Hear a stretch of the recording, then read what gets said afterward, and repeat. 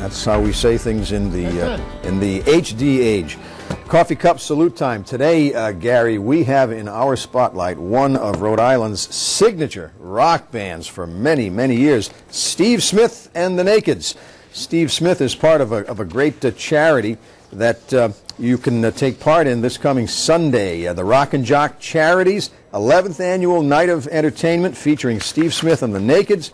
Also, John Cafferty and Michael Tunes from the Beaver Brown Band, another great band with Rhode Island roots. The show will also be dedicated to the memory of Clarence Clemons, the great sax player from Bruce Springsteen's E Street Band, who passed away not long ago. Rock and Jock Charities was started by John Cafferty, Steve Smith, Michael Gilbert. First concert and golf tournament was held in '01, and what they do is they raise money to children's charities of Rhode Island.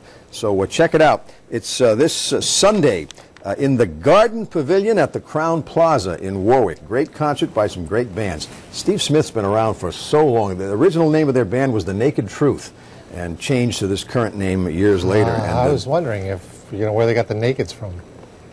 There you go.